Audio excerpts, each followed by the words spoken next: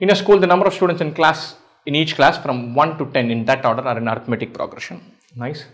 The total number of students from class 1 to class 5 is twice the number of students from 6 to 10.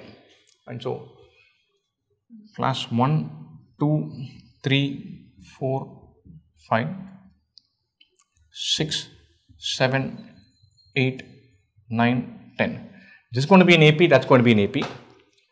The sum of all this, the total number of students from class 1 to 5 is twice the total number of students from 6 to 10. This AP, sum of all this is 5 times this number. This AP, sum of all this is 5 times this number. From 6 to 10, the total number of students from 1 to 5 is twice the number of students from 6 to 10. So, this is 2x.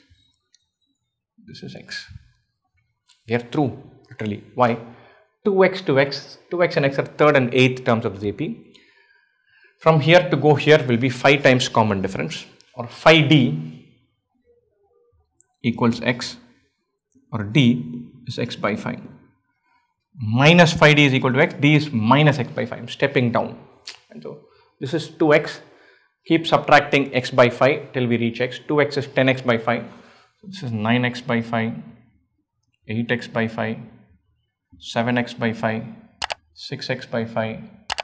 This will be 4x by 5, 3x by 5, 11x by 5, 12x by 5. These are the numbers. If the total number of students from class 1 to 4 is 462, adding these 4 is 462. So 12x by 5, 11x by 5, 10x by 5, 9x by 5, 11 plus 10 is 21, 12 plus 9 is 21, 21x, 42x by 5 is 462. There's a nice multiple of 11. 42 into 11 is this. So x is 55. Brilliant. So we've got everything. Then how many students are there in class 6? Class 6 is 7x by 5. 55 into 7 by 5. 55. 77. Once we pick that the middle term is the average of 5 terms, we are through. Nice and simple question.